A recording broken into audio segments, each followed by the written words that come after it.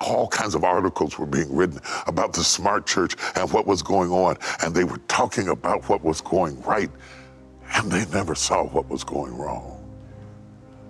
They saw the wine, and I saw the crushing. I really saw the crushing. You see, my mother was not just my mother, she was my best friend. She was my secret keeper and my confidant, and I knew everything about her, and she knew everything about me. And losing her was like losing me in pieces, because we were almost the same person. Even through Alzheimer's, we could still continue to communicate. And when she lost her ability to speak English and started speaking gibberish, when I would walk into the room, she'd look at me and say, "Hi, baby." And I watched her fade away until she died in my arms. And I held her until her body got cold. And it was painful.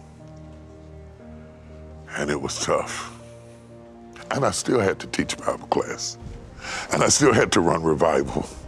And I still had to preach on Sunday morning. And I still had to conduct business. And I still had to negotiate the affairs of the church. And I was writing a book by her bedside while she was in the hospital.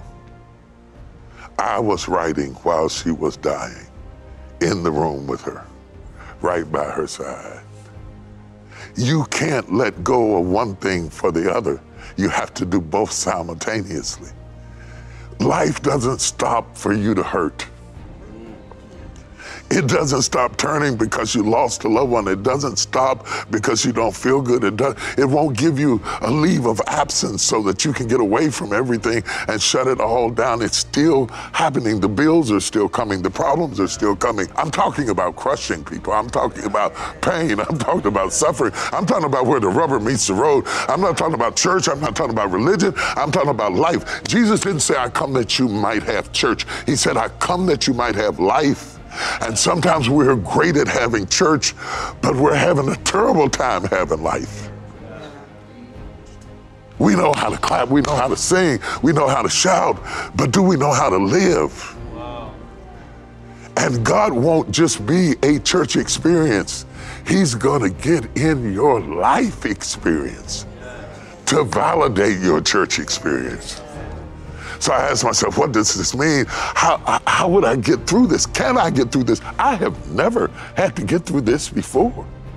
I have never lived a day that she wasn't in it. Not one.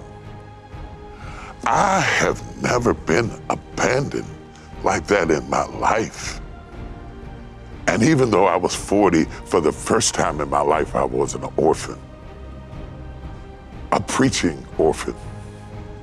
A teaching orphan, a traveling book writing orphan.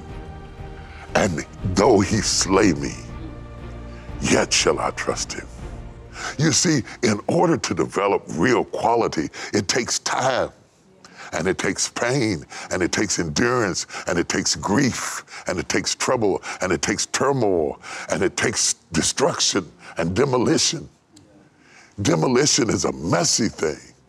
If you get ready to remodel your house, expect to have some mess.